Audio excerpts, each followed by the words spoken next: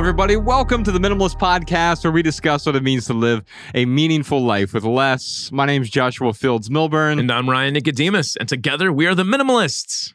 Nothing exceeds like excess. Remember that old saying? No, Nothing I don't. succeeds like success. Nothing succeeds Like success. Like success. Ah, okay. Of course, excess comes in many shapes and sizes. Excess stuff, excess debt, excess screen time and commitments, and emotional clutter. With all the advertisements and stimuli we see every day, it feels like we're constantly drinking from the fire hose of excess. What excesses do you battle with in your own life? Today, on the Minimalist Podcast, Ryan and I, we're going to talk about escaping the excess. Then this Thursday on the Minimalist Private Podcast, we're going to talk about the pros and cons of asceticism. We'll also discuss the path of aloneness and several reasons we, as a society, are addicted to accumulation. You can check that out at patreon.com/theminimalist. Your support keeps our podcast and YouTube channel 100% advertisement free because advertisements suck. Before we get to our first question, Ryan, our good friend TK Coleman was supposed to be here today. Yeah. And unfortunately, a couple days before flying out here to be on the podcast for his 11th appearance, he was hit by a car.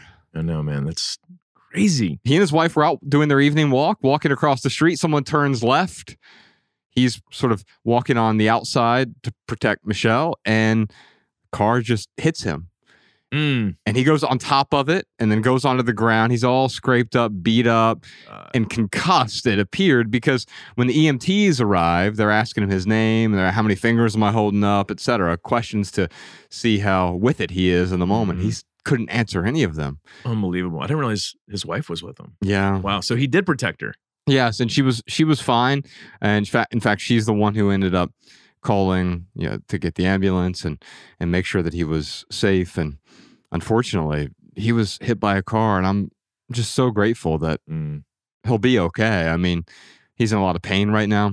So if you want to send him your love, your prayers, your well wishes, you can reach out to him on Twitter or Instagram. Yeah. He's at TK_Coleman on Twitter, at official TK Coleman on Instagram. We'll put a link to those in the show notes, and just say that we're thinking about him. We appreciate him. We often call him the third minimalist, and he's going to be spending some more time out here on the podcast with us in the coming months, hopefully. But in the meantime, let's send him some well wishes. Yeah. Yeah, he'll appreciate it. Reach out to him on Twitter. Alexandria has a question from Facebook to start the episode. At what point does something become excessive? Excessive. So one person's excess might be too much for them, but not enough for someone else. So in that sense, excess can be highly individual. And it got me thinking as I was preparing for this episode, and I thought about Alexandra's question here, the definition of success, or really the synonyms for success. Surplus, overabundance, superabundance, oversufficiency, profusion, plethora, glut. Too much, more than enough. Enough.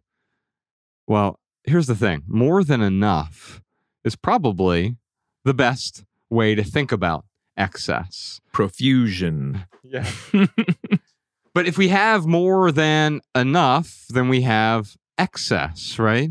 We have too much of a thing. There are a whole bunch of sayings about this, about too much of a good thing will ruin it, right? When you think about, yes, I enjoy eating ice cream or whatever, right? Yeah. But if they bring me 15 bowls of ice cream one after another, I have a glut of ice cream, and it becomes miserable. There's a bell curve, and it starts to become miserable after a while. And that bell curve, you get to that enough point. And enough means our needs are met, the material possessions that we have are augmenting or enhancing our experience of life. But then when we get too much, those things begin to get in the way of what's actually going to enhance our life. And so when I am dealing with excess, when I'm trying to get rid of excess, it's because I'm trying to get back to that enough point. Yeah, man. I think, you know, when it becomes excessive for me with different things, it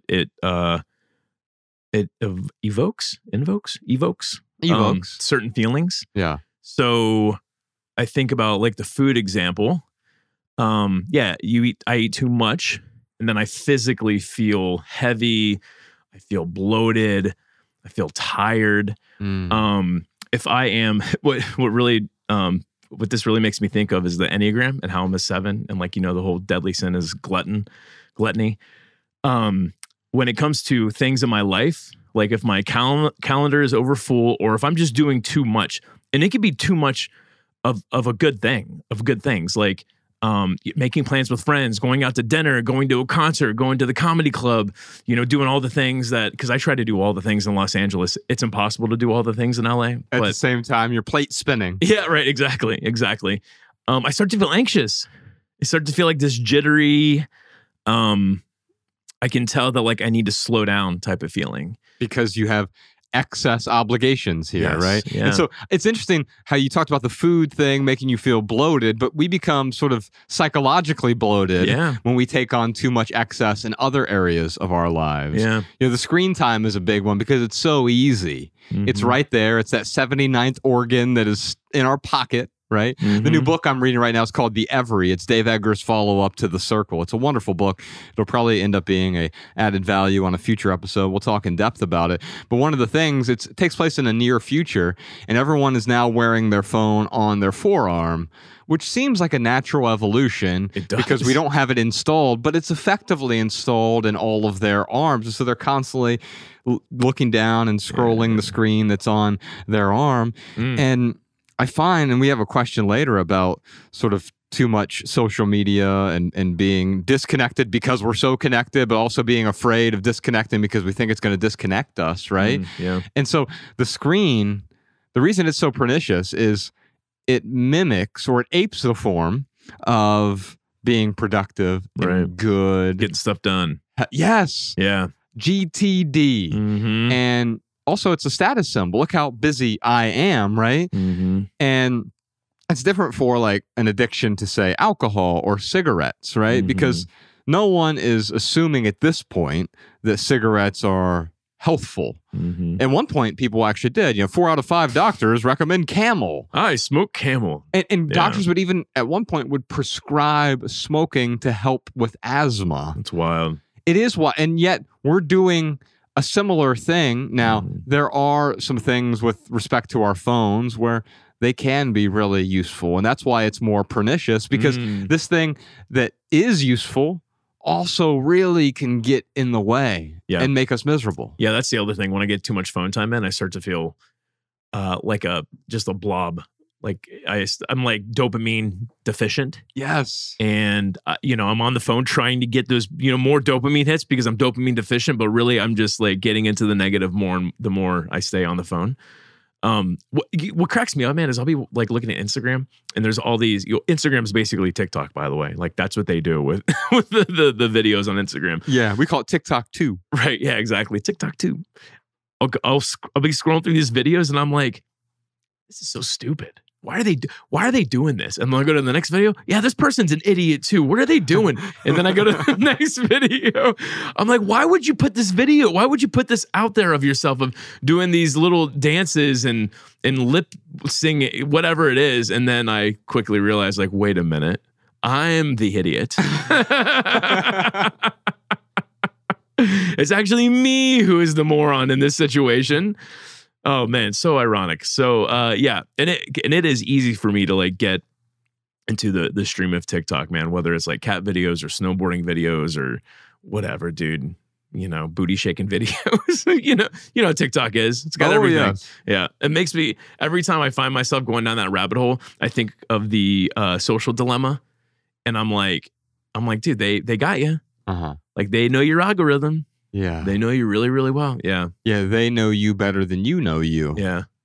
Yeah, it's crazy. Oh, by the way, the irony of all this, I think Danny's going to TikTok the whole thing you just talked about with respect to TikTok. Oh, that's okay. It'll be nice. Yeah. Ironic. We're going to feed the Well, here's the hope of us using social media, right?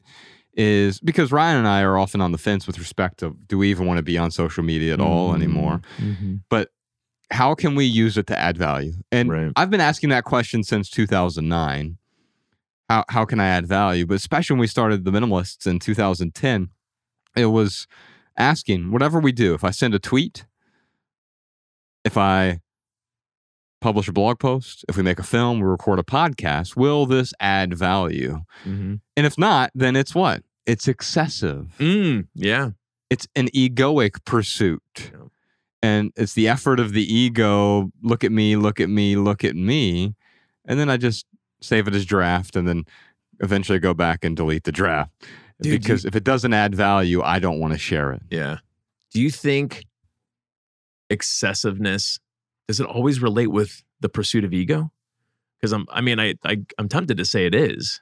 Interesting. Yeah. So possibly, yes. And I wrote down a few things. They're in my bag though, so I'll pick them up here in a minute. But the ego isn't good or bad, but it often moves us in ways that move us away from peace or contentment, right? And in fact, I wanted to talk about this on the Maximal episode. We might as well talk about it now.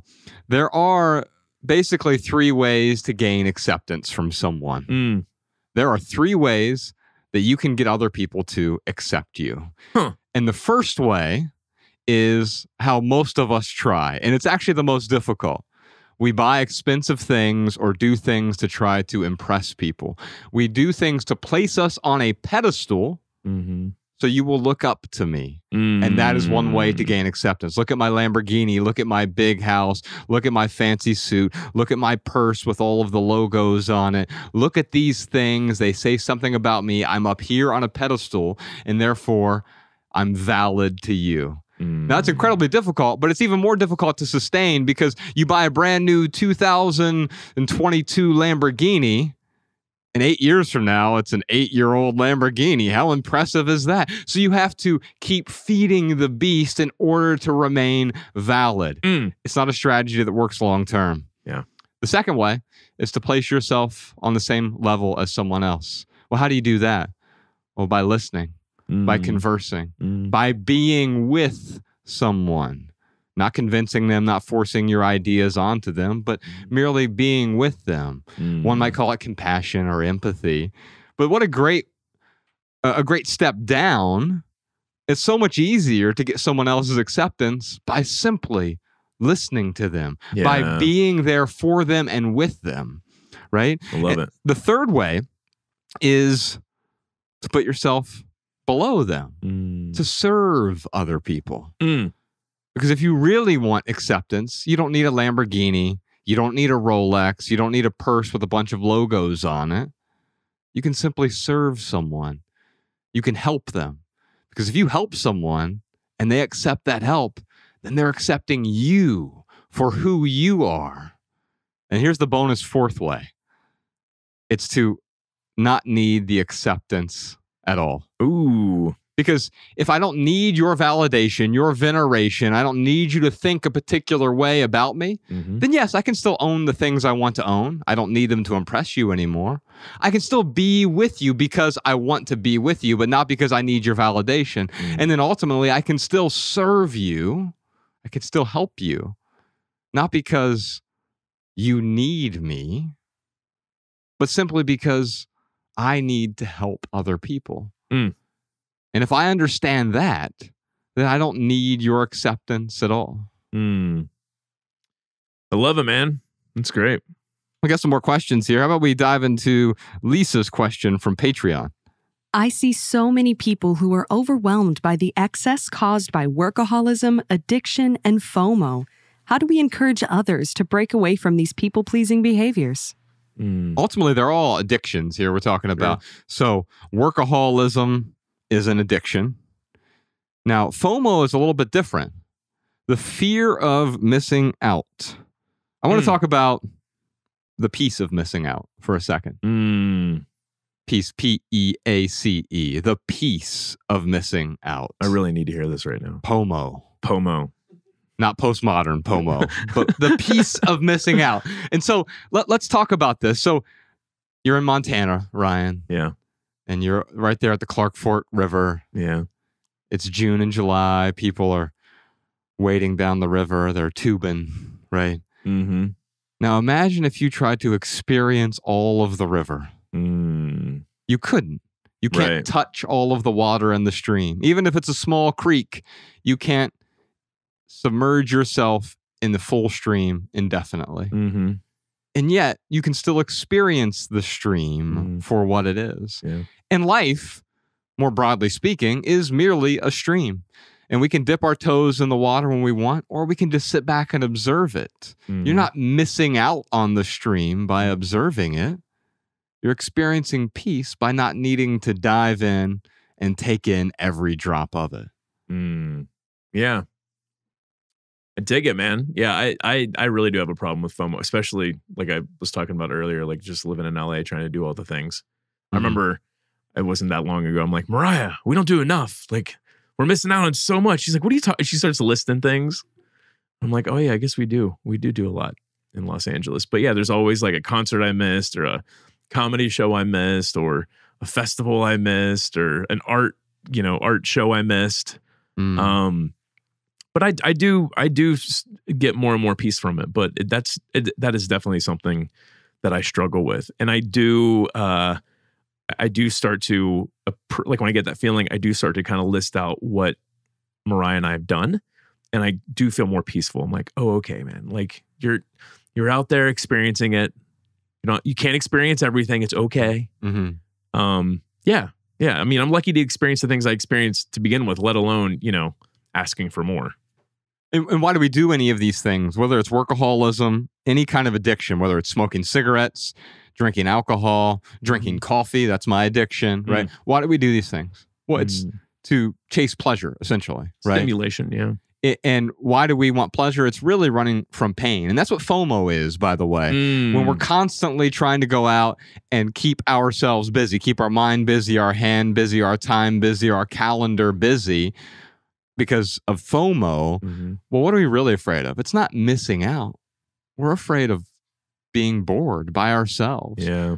We're afraid of spending time with ourselves. So we do whatever we can. We hop on YouTube or Twitter or Instagram or TikTok to spend time allowing people to permeate our thoughts, to maybe manipulate our beliefs, to make us want to purchase things and make us feel inadequate, right?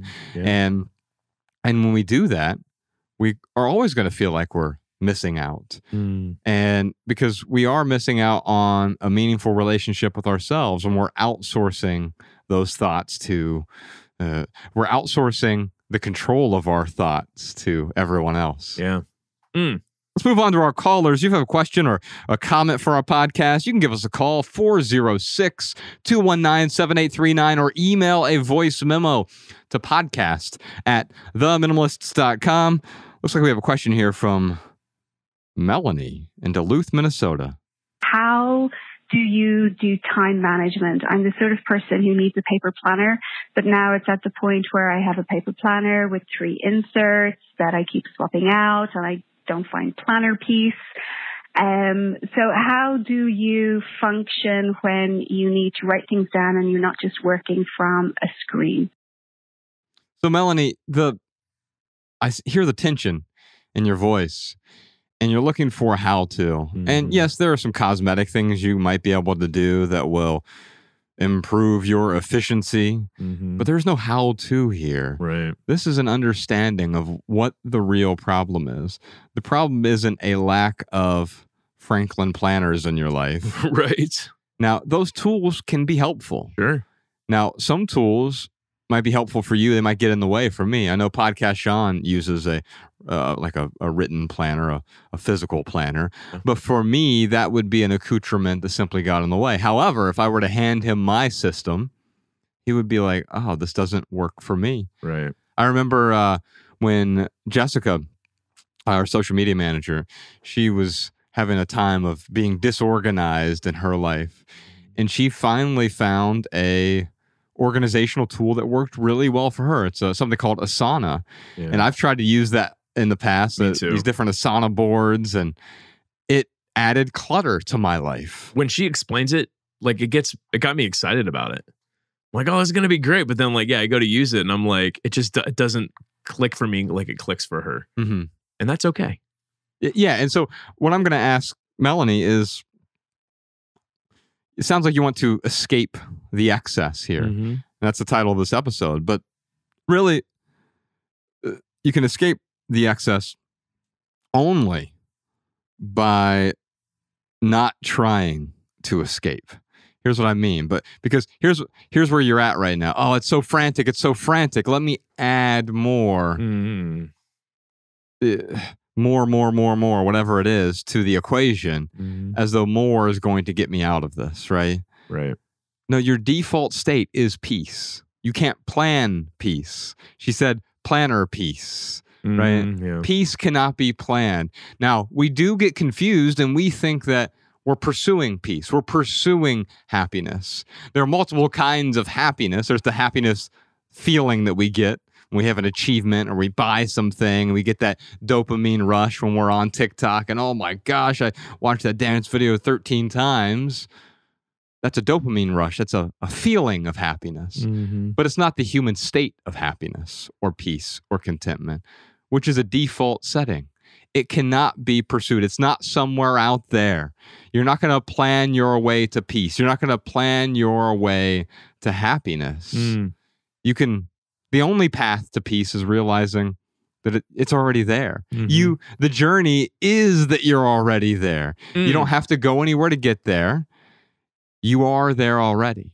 And so adding more planning, more planners, more commitments, more obligations, more calendar clutter is merely going to get in the way of your peace. So what's on the other side of this? If peace is on the other side of the clutter, the calendar clutter, well, how do you get there? By doing less, by saying no, so you can say yes to peace. It doesn't matter which calendar or app you're using to do that, but having fewer things planned out will inherently bring you more peace because you're not going from A to B to C to D. That's the frenetic life I lived. I remember our meeting Mondays back in the corporate world. Yeah. I had 9 meetings in a row. 9 1-hour meetings back to back to back to back to back. In fact, we would even have a lunch meeting and work through lunch to meet. We had pre-meeting meetings. We had one post-meeting meeting. We had a pre-marketing meeting. And so it was all really well planned, but there was very little peace there. You know that saying, every day we stray further and further away from God. I think it should be every day we stray further and further away from peace. Yeah. I mean, they say God is love, God is peace, whatever regardless of what your religious or spiritual beliefs are, all of the wisdom traditions recognize an inner peace, an inner harmony. And we're trying to harmonize with the world around us, but it's already going on inside you right now. Yeah. Melanie, one other thing you can do is you can set up some boundaries in your life. They help you say no to the things that are less important. I'd love for you to download our free Minimalist Rulebook. It's 16 Rules for Living with Less. You can find it over at theminimalists.com/rulebook. Or Podcast Sean, if you could reach out to her, send her the audiobook version. That's available now too. And secretly, it's one of my favorite things that we've ever done. Yeah. Ryan and I got into the studio a couple of years ago, and we just talked about all 16 rules and invented some new rules on the fly. And so I would read out the rule, and then he and I would have this deep conversation about it. And it's 2 or 3 hours long. You can check that out at theminimalists.com/rulebook as well. But some of those rules in there, they're adjustable. So they'll allow you to set up some boundaries. Anything outside of that boundary, you begin saying no to. And it's easier because anything within that boundary, I'm saying yes to this. And so when you're saying no to something else, you can tell people, actually, I'm saying yes to the things within bounds for me. So I have to say no to that. We got any questions from the live stream, Alabama? We do. We have a question here from Kathy. What are some ways to keep my mind on one priority when I have emotional clutter that pulls my thoughts in all directions? Worry, fear, failure, not being good enough. Ooh, man. And all about that those feelings in that situation. For me, like meditation really helps. I mean, it's so funny because it's such a simple answer, and we hear that as an answer to a lot of things. But you know, it's a cliche for a reason, because it really does helps me stay focused a little bit more. The other thing too is maybe, you know, Kathy, if there's like some things that are constantly eating at you, you might want to go, you know, get a listening ear, whether that's a friend or whether it's a therapist. Like I've got an awesome therapist, and when things eat at me, I reach out to him and I'm like, hey man, like I need to talk to you for an hour. Like I need you to help me, like, you know, frame this in a way that isn't gonna, that's gonna keep this thought from basically ruining my days. And that, to me, that's when I always need to go see a therapist and talk to him, is when like I'm waking up and I have something on my mind. And then, you know, I'll make some coffee and then it's on my mind. And then I go to eat lunch and then it's on my mind. And it's just doing that day after day after day. That's where I'm like, oh, wow, like this is actually preventing me from having peace. I need to go get some help there. Let's do a little exercise here, because her name's Kathy. Is that right? So, Kathy, you mentioned 4 things I wrote down: worry, fear, failure, not good enough. Right? You're afraid of not being good enough. And so here's one thing that we almost never do. We never stop and say, why? Okay, why am I worried? What's behind that worry? And so maybe it is, I'm worried that someone's going to reject me. Well, why? Well, because I want to be accepted. Why? Oh, because when I'm accepted, I feel... It validates me. Right. I feel valid, right? Well, why is that important? Well, because I want to matter to other people. Why?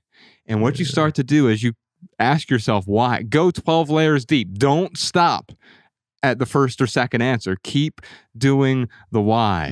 Why am I afraid of failure? Well, it's because I want to project an image onto the world that I am perfect. Okay. That's a one that I've certainly struggled with in the past. But then as soon as you find the why behind that, it has to do with acceptance. We talked earlier about the 3 ways to gain acceptance from someone.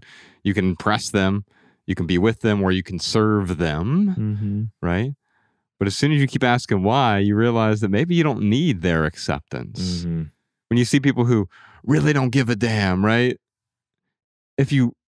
Now, most people affect that, and they're the people who care the most. I don't know why, but Hunter S. Thompson came to mind right away when he said people who don't give a damn. Now, he didn't, right? And he didn't need anyone's acceptance. And the reason he didn't is he understood the why and the absurdity of needing someone else's approval. Because you can't control the way other people feel about you. Yes, you might have a little bit of influence. If you approach the world in a loving, caring way, you may get many of those same reactions back, but it's certainly not guaranteed. And if you need a particular outcome when interacting with someone, then yes, there's an expectation there. And that expectation is going to lead to your discontent, because there's always going to be a time where someone misses your expectation. And now if you needed them to behave or be a particular way and they haven't, wow, you're in for a world of disappointment. Amen. Let's talk about how we can't control the way other people think about us. Okay. Because I actually came across this yesterday. And man, how much detail do I want to give? I'll just say that Mariah and I were having a conversation about someone who was upset with me. And this came up where I was like, oh, I can't control what people think of me. But then when I thought about how I thought about this person, I'm like, well, their actions have actually set up my opinion of them. So in a way, they can control the way I think of them. Does that make sense? So is there a caveat there, or am I like, help me clarify this? So let's say that you were just constantly insulting me. You know, whatever. Ryan, you're a smelly hippie, and you're too handsome. I don't like it. You know, and other insults that I hear all the time. But let's say that you were always insulting me, and then, you know, not just through your words, but through your actions, you were constantly just showing me that I wasn't even on your radar. You could care less about me, yada, yada, yada, right? So to that extent, there is some control that you have over the way I think of you. Does that make sense? Yes, you're absolutely right. And it's because you're giving me that control, though. If you didn't allow what I said to you to do anything to you, if because I've earned a place in your life that you probably respect my feedback more than the random person on the street. And so if I were to say something to you versus a random person on the street said the same exact thing, I'm probably going to have more influence over the way you react to it. Yeah. But when you recognize that, well, I'm choosing to react that way, and I would choose to react differently. I would not take it as seriously when someone else is hurling insults at me. I mean, think about if a 3-year-old started insulting you, like that'd be kind of cute, right? Aww. Yeah, these are the cutest insults. Yeah, right. Well, I mean, all right. So let's take you out of the equation. Let's talk about the guy in the corner. Yes. I mean, there's not literally a guy in the corner right now, but let's say there was, and every time I walked into the office, he was just treating me poorly. Now I have an opinion of this man at this point, where I get to choose how I react to him, but but what I think about him is based on his actions. I guess let me tell you where I got to, and you tell me if this is like the right viewpoint or not. So it's the caveat of I can't control the way people I can't control what people think about me or the way that they see me. The caveat to that is, if I'm living like a genuine life, or if I am being my true self, however you want to look at it. After that, I can't control how people think of me. Is that not? I don't know, man. Help me with that. You're right. I mean, what people think about you might change the way that you behave, and so it depends on what you mean by your true self, right? Because we all have personalities. Your personality is merely your mask that I'm going to show myself to the world this way. And maybe it's relatively congruent to your internal self, but there's always a filter through which people see you, your identity that you've created for yourself, right? Sure. And so, yes, there are people in your life who they will affect the way you behave, but they don't have to affect you. You're essentially outsourcing that power to them. And I get it. Like, I want to be around people who treat me kindly as well. But when that becomes my need, I'm imprisoning myself with their outcomes. Yeah, maybe it's more of the lines of like, I can't control how people perceive me, because the perception is very individual. And one person might look at Ryan Nicodemus and say, oh, he's a really swell guy. And someone else might look at him and be like, oh, he's so out of touch with reality, whatever it is. And at that point, I have no control over how someone perceives me. But if I am, if I'm going around like causing harm to people, then there is, I mean, that's going to create, this thought of, hey, Ryan Nicodemus is a jerk, Yeah. And so what are your intentions behind that? And so, of course, we're not talking about violence here. And that's a separate thing. Sure. We can set that aside. But think about someone like Gary Vee, for example, who was supposed to be on the show, and then we had a thing, it didn't work out. But when I think about someone like Gary Vee, people are very polarized about. Some people think, oh my gosh, look at this guy. He's like the messiah of hustle. Right? The patron saint of hustle. Yeah.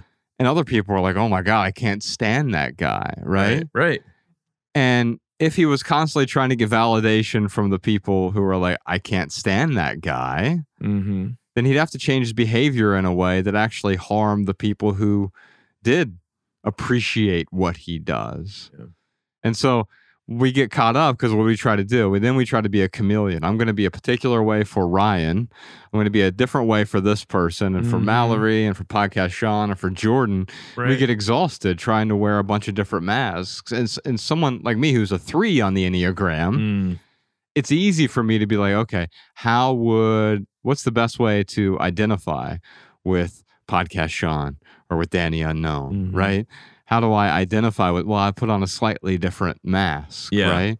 And that's what my former self would have done with regularity, right? Yeah. As opposed to simply showing up and being me. Right. Because it's much less about how people don't remember your words. They remember how you approach the world. Yeah. And so how you walk into a room, how you hug people, or your demeanor around other people. Mm-hmm. If you encounter a negative person and you give them good news, they'll find a way to spin it negatively. Right. If you give negative news to an extremely optimistic person, not because they affect optimism, but because they are truly optimistic, you can give them bad news and they'll find their own individual authentic spin as to how you can learn from this. For me, suffering is one of those things, but suffering is one of the best things that's ever happened to me because it rearranges all of your perspective, right? Yeah. And so, yes, how you approach the world, people will see that and via their own lens because they have their own baggage they're carrying into that situation. And I can't believe Ryan is so gregarious. It really turns me off. So what are you going to do? You're going to turn that down, or are you going to stop showing up? Right. Because you stop showing up, then the people you're loving also lose out on the best version of you. Yeah. So that's what it is. It's like if you're trying to put on a mask, like it's going to make you miserable because like there's not enough masks for you to wear. And by the way, one mask is going to please someone and it's going to displease another. Without a doubt. Right. So all you can do is show up and be you. And that's all you can do. Yes. And there are versions of you as well. And understanding that, because if I'm an extreme introvert, so I spent all my time around a bunch of other people, I would become drained and I would be a lesser version of my peak self or ideal self, right? And so by being able to retreat and be alone more frequently, I'm able to show up when I am around people and be a more ideal version of me. Now, it doesn't mean that the drained version of me is not actually me. It is me when I'm drained. And so understanding that part of me, if I've run out of energy, run out of gas, then to step back and to recharge in those situations. Now, for someone like you, it might mean you have a much fuller tank than me and you're able to show up. But also recognizing that some people aren't going to have a positive reaction to someone who's outgoing and charismatic. But that's not up to you to determine their reaction. Right. They're going to have their reaction regardless. Yeah. And the more I need them to have a particular reaction, the more I'm imprisoned by my own desires. Yeah. Ryan, what time is it? You know what time it is? It's time for the lightning round where we answer your text messages.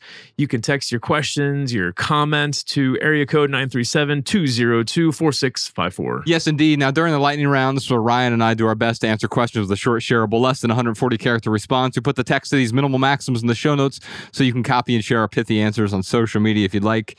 You can also find all of our minimal maxims in one place, minimalmaxims.com. Ryan, I wrote down a few minimal maxims I wanted to share with respect to excess before we get to Kristen's question here. Cool, let's do it. These aren't from me necessarily. Well, one of them is.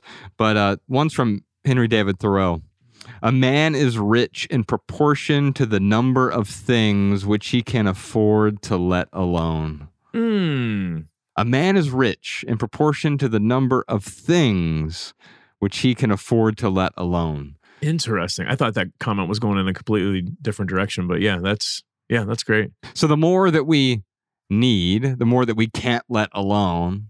Oh, I really need the bigger house. I need the salary. I need the job title. I need the studio. I need whatever it is. The more that I need, the less rich I become. Right. When I need next to nothing, then everything that I get becomes a gift that I can experience. When I don't need it, when I recognize I already have enough. Enough isn't on the other side of the mountain. Just like happiness isn't on the other side of the mountain, or contentment or joy.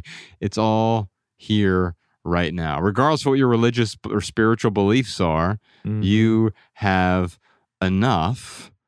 And the things that we put around us, if we're not careful, they become excess really quickly. And that excess makes us less rich. So you can have a rich man, a truly wealthy individual with multi-million-dollar bank account who's impoverished by desire, impoverished by their need to acquire more, impoverished by their need to impress other people, impoverished by their desire for acceptance among peers and followers. Makes me think of MC Hammer. Oh. And I mean, how much did he get? 50 million, 60 million, something? Yeah. And he was bankrupt within 10 years. And why was that? Because of his desires. Now, he was a very giving man. So, you know, he basically made an announcement in like the neighborhood he grew up in. Hey, if you need a job, come and ask me. I won't turn you down. Yeah. So he employed a lot of people. He had a big heart. Yes. But he also had a really big house. Takes a big house to hold that big heart of his. But yeah, I mean, it's exactly what you're talking about. Like, because of his needs, he ended up going broke when he was richer than you and I will ever be. He had a well-decorated prison cell, so to speak. Yeah. Here's another one that we all know about. The things you own end up owning you. It's from Chuck Palahniuk in his book, Fight Club. And, well, what does that say about excess? It means the things that we own, they amplify us, but they own us when we cling to them, when we must have them, when we can't live without them. Now they own us. And then here's a short one for you. This is from the minimalists.com. Our possessions dispossess. And so to dispossess means to remove property or remove land or remove something from someone, right? But as we get more things, those things remove something from our lives, a purpose or meaning that we experience without those things. And so as we accumulate more and more, our possessions dispossess. Yeah. It is great. Like, the more you get, the more you realize, like, the possessions are never enough. Like, it is, like, I feel like I have enough right now. I mean, I am fortunate enough to, like, be able to live in LA and, you know, food on the table, pay my utilities, yada, yada, yada. Yeah. But, you know, I feel like I have enough because, you know, those basic needs are met and my desires are very low for more. And I've, you know, we've been practicing over the last 11 years to get to that point. Right. But, you know, even me, like, moving to LA, I started to get this twinge of like, oh man, it'd be really nice to have a Tesla. It'd be really nice to own a house here in LA. It'd be really, like, all these things that never in my life did I think I would, you know, really, well, I shouldn't say never in my life, but over the last 10 years, like, I wouldn't think that I'd come to LA and have those feelings, but I'm able to kind of see the truth behind those desires and kind of hit them head on. So not to say that I don't have those desires, but I can process them a little bit differently, where a lot of people don't know how to process those desires. They just think, well, the way to process it is to get it, and then I'll be complete. Yes. But like, I just remember the transgression from living in Dayton, Ohio. We became the Minimalists. We wrote a book, and then we started going on tour. And every city we went to was like this new awesome experience. And I'll never forget, like, you know, the first time going to Portland, the first time coming to LA, the first time going to San Francisco, but specifically with Saskatoon. Yes, Saskatoon. I'll never forget that Red Lobster. But, you know, it's interesting though, because we were living in Dayton. My rent was, I don't know, $450. I mean, it was super cheap in Piqua, Ohio. And we come out to LA, we go to San Francisco, New York City, you know, you start to ask, how much does it cost to live in this city? Yeah. And then you start to find out rent prices and you're like, oh my God. Right. I could never afford to live in X city. Yeah. And then here I am living in X city. And now I'm like, oh, I'll never be able to afford a Tesla. I'll never be able to afford MC Hammer's home. and some of these things might be true. I'll never be able to afford MC Hammer's home. And if I am, I would never buy it anyway. Right. And so the Tesla thing is interesting because there's nothing wrong with owning a Tesla, right? No. I like coal-powered cars. Yes, exactly. And my point is that by owning an electric vehicle, you might actually be doing something that is really helpful for the environment. The question is, can I afford all of the other costs involved? Because when we're talking about excess, we're not just talking about the excess cost of a thing and excess debt. That's a big part of it for sure, because you want excess stress, excess discontent, go into debt. And that's an easy shortcut. It's the worst to stress. anxiety. That is the worst kind of stress. Right. And so what you've identified is I already have enough. And if at some point a Tesla makes sense, I don't have to have it, but it'd be okay if I did too. Yeah. But as soon as I need it for happiness, contentment, love, whatever it is, we start to need all of these things that are external to us. Yeah. I need a relationship in order to love. Well, no, you can be loving without a relationship, without being married. You can still be loving. Yeah. Oh, I need this house in order to live well. No, you don't need to own a house to live well. You can live well without a house. You can live well in a house as well. I need the right job in order to be accepted by people in my circle. Nope, you don't need a job to be accepted. All you need to do is serve other people. Or if you could take it farther, you can just stop needing to be accepted, right? But there are easier ways, even if you want to get acceptance, to become accepted by other people. And so we have all of this excess. We have relationship excess, we have calendar excess, and we certainly have material possession excess. And we have that because we think happiness is right around the corner. And it is, but it's here as well. So you can travel around the corner and you'll be bringing happiness with you. We just got to stop covering up with the things that are making us so unhappy, because happiness is the default state. And if you want to learn how to let go, here's how you do it. You realize that your default setting is not discontentment. You've been taught by advertisers and by corporations and by marketers that your default state is to be discontent. No, your default state is contentment. It's peace, it's joy, it's love, and it can only be covered up by excess. We have a question here from Kristen. I've tried so many apps to help me stay organized, but have made little progress. Do you have any tips on how to cut down on excessive screen time? Here's my pithy answer for you. You need to buy more apps. Great answer, Milburn. Have you checked out the Minimalists' new app? Just kidding. We don't have an app. Although if we did, it'd be fine. No, we do have an app. The Nothing app. Oh, we did. So this is you can go to YouTube, type in the Minimalists, the Nothing app. We'll put a link to it in the show notes. That's even better. We did an April Fool's joke, the Nothing app. It's wonderful. Yeah. Here's my pithy answer for you since we're running out of time, Kristen. If poisoned by excess, more poison will not save you. It reminded me when we were at a live event, someone came up to the mic and they're like, I've bought all the financial books, I've bought the financial courses, and I just can't seem to get my money problems under control. And my pithy answer was like, you can't spend your way out of debt. And this is very similar. You cannot app your way out of disorganization. Kristen, for the sake of time, I was gonna go dive deep into 6 best practices to reduce the digital clutter in your life. I'm going to save that for the Maximal episode this week because Ryan has something pithy for you. Yes, my pithy answer is this. An app can't take action. Only you can. And that is where I think you might be getting tripped up here. There's not an app that is going to take the action for you. It's you taking the action yourself. Quite often the app apes the form of action. I downloaded the app. Why isn't my life better? Right. And apps can help organize. And I'm not saying that apps aren't useful, but they're a tool. You cannot sublease or sublet your action to an app. That's right. Yeah. It might help you. Just like a hammer can help a carpenter, but the carpenter buys a hammer and it doesn't do the work. Yeah, I bought the hammer and the nails. I don't know what's going on. Why isn't this house built now? Right. Yeah.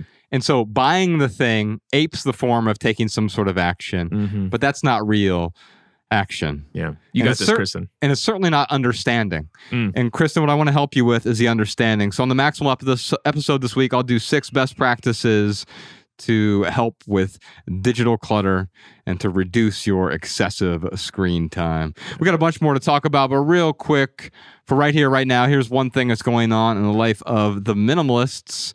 I usually teach a 4-week writing class. It's called How to Write Better. You can find it over at howtowritebetter.org. You can download my free ebook over there. It's called 15 Ways to Write Better.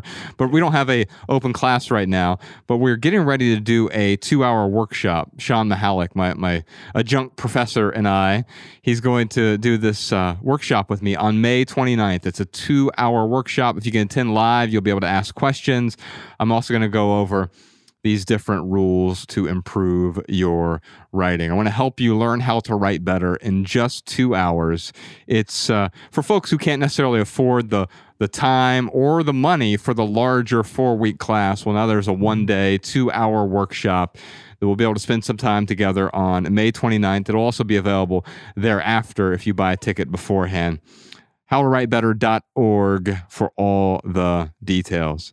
Alabama, here's some voicemail comments. What do you got for us? Here's some voicemail comments and insights from our listeners. Philly from the UK here. I've been catching up on your podcasts and occasionally hear people who want to give up convenience shopping, such as Amazon, to help them avoid mindless consumption. This won't work for everyone, but I have found that I can often completely switch off the desire for a brand if I look into their production in more detail. This could be the way they treat people, the planet, animals, how they deal with toxic waste, what they invest in, and so on. In the UK, this information is easily found with the magazine Ethical Consumer, but I do pay to subscribe to them. Some of their research is free. I don't know if there is a US equivalent, but they do cover many global brands. I find this helps me create a barrier to easy consumption, and it has helped me avoid acquiring countless items over the past few years, and also ensures I'm very intentional about what I do buy. Hopefully this could help others too. My name is Betsy. I'm from upstate New York. I have a message for Jean, the woman on your podcast about building a tiny house, and she was looking for ways to minimize her kitchen. I recommend looking into an Instant Pot. It's all-in-one pressure cooker, slow cooker, rice cooker, yogurt maker. It's best if you YouTube or Google it rather than listen to me rave about it, but it sure saves a lot of space and it saves on extra appliances. All right, y'all, before we get to our added value segment this week, here's a lovely comment from one of our thoughtful private podcast supporters over on Patreon. Jordan Brooks says, "Hello, Joshua and Ryan.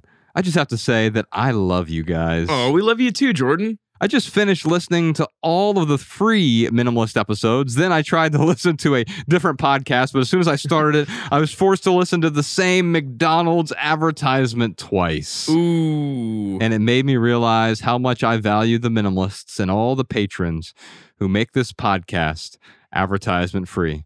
So I stopped the other podcasts and joined the Minimalist private podcast on Patreon. I'm super happy to be here. That's awesome. That's, you know what, man, what we're doing is adding value to people's lives by removing the advertisements, man. I love that. Cause like I'll listen to whatever and yeah, as soon as an ad pops up, I'm like, why right in the middle of this thing? Like at least when a TV show does it, it's like a nice clean break. It's like, yeah, we'll be back.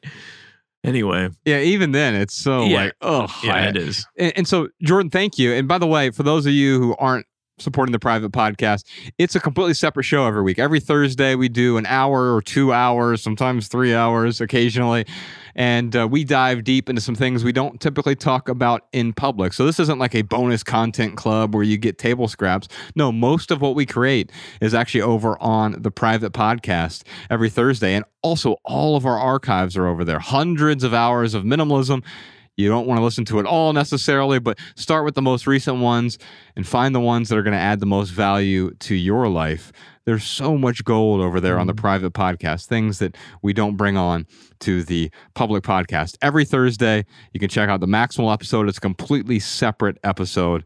Patreon.com/The Minimalist. For our added value this week, Ryan, I think I might call an audible on this one. Yeah, I'm going to call an audible. Since we're talking about stuff, I don't want to be an ascetic, although we're going to talk about asceticism on the Maximal episode this week. And I'm actually going to recommend a few things that have been useful for me. I'm not going to prescriptionize it, though. But I'm going to call an audible here. So, Sean, start playing a song for me right now. It's called New Shoes by Paolo Nutini. It came out in 2006. You remember that song, Ryan? That was in the aughts, yeah. I got my new shoes. Yeah, it's playing in the background right now. My new shoes. Yeah. Yeah. Anyway, I got these new pair of shoes here. Oh, nice. And I used to wear Toms all the time. If you're watching the video version, you can see my shoe here. This is not a sponsored ad. It's certainly not an advertisement. They don't send me shoes. They look comfy. If they tried to send me shoes, I'd say no, thank you. Are those rubber? Is that rubber or is it cloth? It is top secret material, space age. Very aerodynamic. What's the brand? I don't even know the brand. Suaves, Suavs. Oh wow! From back here, it looks like Vans. They look similar to Vans. Yeah, but I used to wear Toms, but the quality of them, I used to always remove the logos because I hate logos in my things. This one has, you can barely see it here. Yeah. But they're super comfortable, and I have wide feet, so that my feet fit in these really well. And they're very comfortable, and I walk a lot. So I walk maybe 8 miles a day on average. They got these insoles here. I dig them, man. And and you can wash the insoles, you can replace them. They're breathable. They're super breathable. You can see actually like how breathable they are. I didn't wear Toms for two reasons. One, my feet sweat so much that I would blow them out. Like they started smelling really funky. But then also like, let's say you get past the smell and I would wear them. Like, yeah, like I needed to replace them like every 6 months or so. Like the quality wasn't that good. And so I went and bought a couple pairs of these because I wear them pretty much every day now. Dude. And I'm not recommending them to you here because here's the truth. You probably don't need some new shoes right now. So please don't go out and buy some new shoes. Right. And also these shoes, they work really well for me. They might not work for you. Just like the shoes that Ryan wears. He wears those Zero shoes, and those didn't really work well for me for whatever reason. And it doesn't mean they work awesome for him. And so I'm not saying go out and buy some new shoes, but if you are looking for some new shoes eventually, these have worked really well for me. And plus I really enjoy Paolo Nutini's New Shoes song, which is playing in the background still right now. By the way, Ryan, we got a bunch more surprise questions this week, like what are 21 principles for radically simplifying your life? How do we manage expectations from others that exceed our own? Is it possible to quit social media without cutting off my social connections? Plus, a million more questions for The Minimalist. And if you want to hear all that, check out The Minimalist private podcast this week. I already gave you all the details, but you also get access to all of the archives, live events, Ask The Minimalist Anything sessions, a whole bunch of stuff we've created over there for you at patreon.com/The Minimalist. Also an open-minded community of thousands of open-minded minimizers like you. You can follow The Minimalist on TikTok, Instagram, Facebook, and Twitter at The Minimalist. If you want our podcast show notes in your inbox, sign up for our email list over at theminimalists.com. On behalf of Ryan Nicodemus, Podcast Sean, Malabama, Jordan O'More, Social Jess, Danny Unknown, Triple P. That's post-production Peter. Was that the winner? Yeah, I think so. Nice. Peter Duff mixing. By the way, he mixes the episodes for us. We're calling him Triple P now. Triple P, all right. All right, Emma the Immigrant and the rest of our team. I'm Joshua Fields Milburn. If you leave here today with just one message, let it be this. Love people and use things. Because the opposite never works. Thanks for listening, y'all. We'll see ya. Every little thing you think that you need. Every little thing you think that you need. Every little thing that's just feeding your greed. Oh, I bet that you'd be fine without it.